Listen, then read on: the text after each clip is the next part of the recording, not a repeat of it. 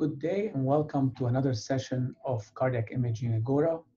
In this session, we will go over a step-by-step reading of a technetium pyrophosphate scan, a scan that's now being used commonly in patients with suspected diagnosis of A-TTR amyloidosis.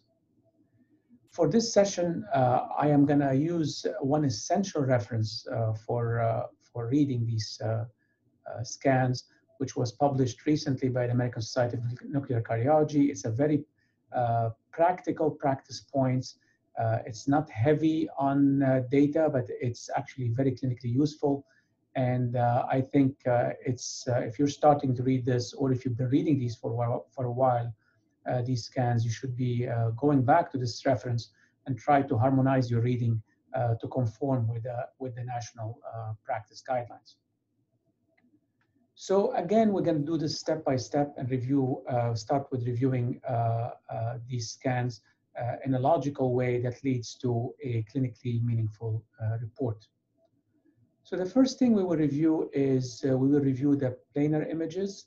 Again, I'm not going to go over how the test is performed. This is clearly explained in the American Society of Nuclear Cardiology guidelines on performing these tests. The practice points also, they give you a step-by-step how to perform this test.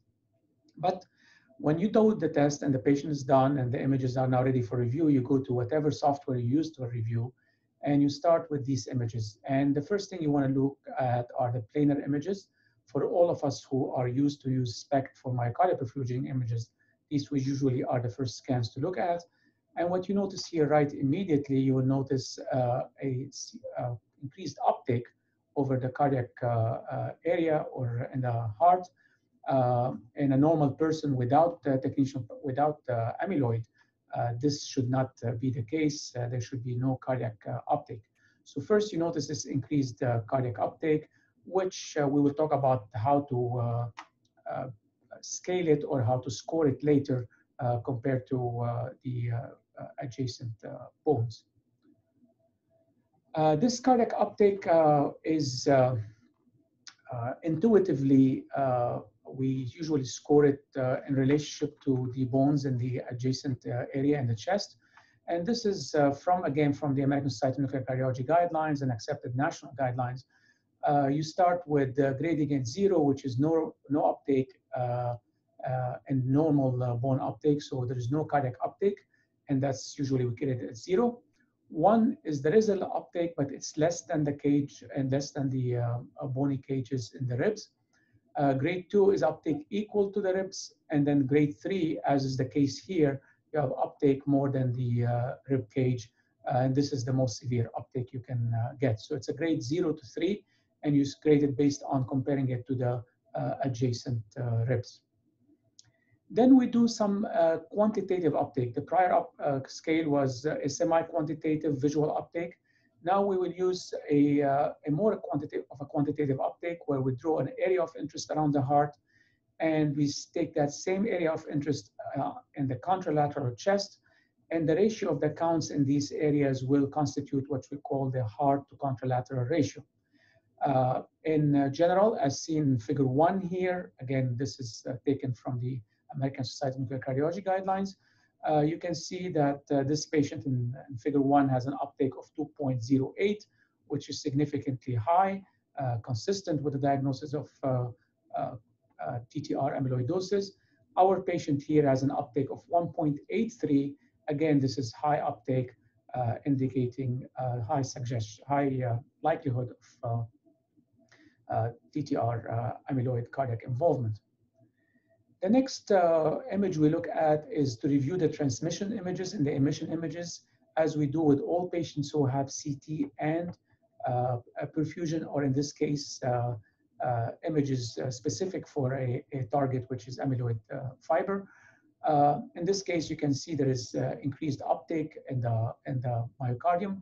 These images for me are essential to make sure that what I'm looking at in the prior images here, in these images, is not uptake in the cavity, in the RV or LV cavity. Now we're sure that the uptake is in the myocardium, and we can see this, again, this is very common to see a sparing pattern of uptake where the uptake is not seen in the apex as is the case what we see on, if you read echocardiograms and you see this strain sparing pattern in the apex.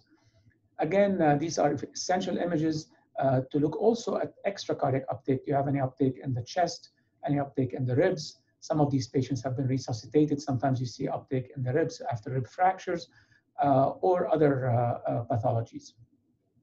We go next to the construction images or reconstruction images, similar to what we do with SPECT or PET. We make sure the area of interest around the heart is in view. We zoom on that, and then we process these images, as you can see here.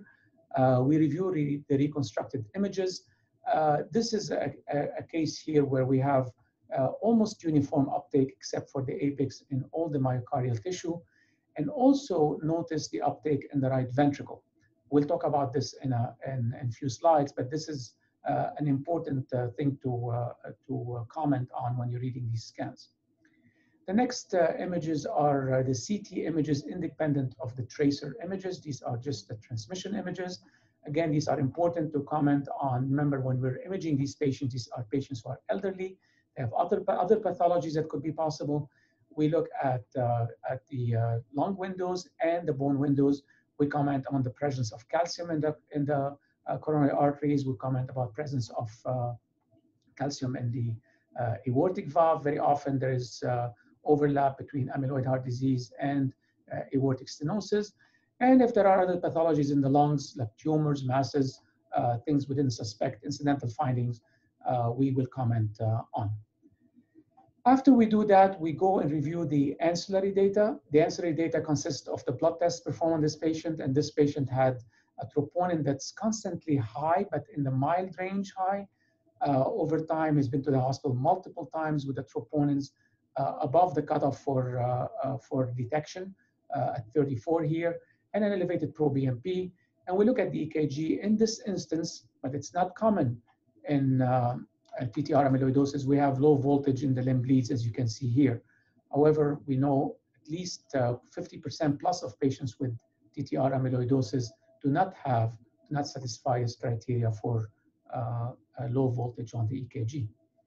Then the next thing we look at if the patient had, had a prior echocardiogram.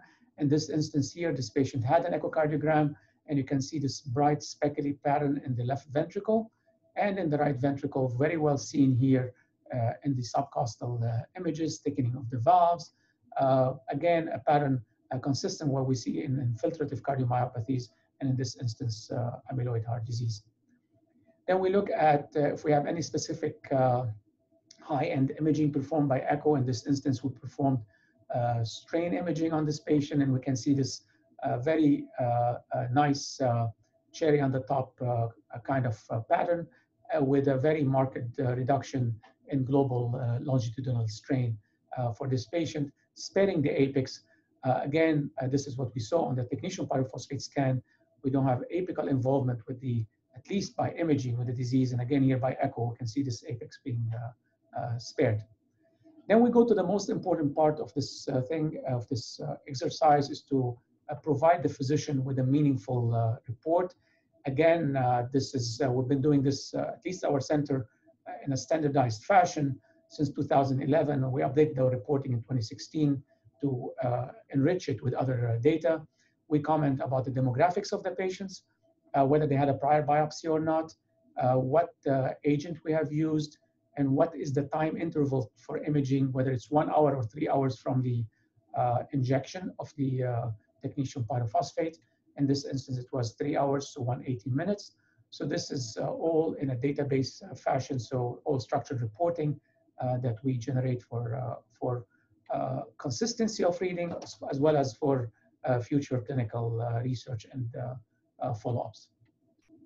Then we go to step by step, as I showed you before. We start filling these pages. So this patient, we decided it's level 3 or grade 3, which is uptake more than the ribs, with a heart to contralateral ratio of 1.83, consistent again with what has been recommended by the American Society of Nuclear Cardiology guidelines here. We go then and we look at the pattern of uptake by SPECT. We comment about the uptake. In this instance, it's diffuse. And we comment about the uptake in the right ventricle. I mentioned this earlier, and it's important. Many studies have shown that right ventricular uptake is associated with worse prognosis in these patients. Also, we comment about presence of pleural effusions. In this case, it's mild, but in most cases, we find large pleural effusions on these patients. We move on to comment about incidental findings, whether it's on the CT or uptake in areas that shouldn't be no uptake there. Let's say you have bony fractures, you have other malignancies or pathologies that can take up or take technetium pyrophosphate and retain it. We comment about the CT, whether we have coronary calcification, whether we've seen any aorta that's dilated, lung nodules, pleural effusions, and so on and so forth. So these are incidental findings that we should report on in every report, not to miss them. And finally, we come to the conclusion. We have to give a definitive result if we can, so we do not confuse the workup. Again, we follow the guidelines as stated here on the right, and we fill it here. This case, the patient was diagnosed was consistent with TTR amyloidosis, given the increased uptake, grade 3 uptake, and the heart to contralateral ratio of 1.83. Again, important to give a definitive result if you can. Sometimes in a small minority of patients, we cannot, and therefore we say it's equivocal, and we write in the comment section here what we should recommend as further studies. Now, some caveats before I can conclude. Grade 2 to 3 uptake is suggestive of TTR amyloidosis. We do not know of many entities that cause that. You still can have AL amyloidosis with this kind of uptake. Therefore, you should not 100% say there is no way this could be AL amyloidosis. Is definitely TTR amyloidosis. Therefore, in most of these patients, or in all our patients, we still recommend serologic testing for AL, and all patients referred for non-invasive imaging, just to make sure, first, that we're dealing with TTR amyloidosis, and two, to make sure there is no overlapping pattern. We've had a few instances where the patients had both TTR and AL amyloidosis. These are diseases of the elderly, so they can occur simultaneously. So this, we have found this, of course, by biopsy, by going all the way to a biopsy, or by doing a biopsy plus a technetium pyrophosphate scan plus serology to determine that. Now, as we do more of these tests, we're going to have cases where we have mildly positive technetium pyrophosphate scans. These could be a result of either AL amyloidosis, or we are moving to an era where we're detecting this earlier and earlier because of family screening and genetic testing. So we could be dealing with early TTR amyloidosis. We do not have enough data yet to comment about how this disease progresses as far as the imaging side of it, but you should keep that in mind. A mildly positive scan does not rule out the disease.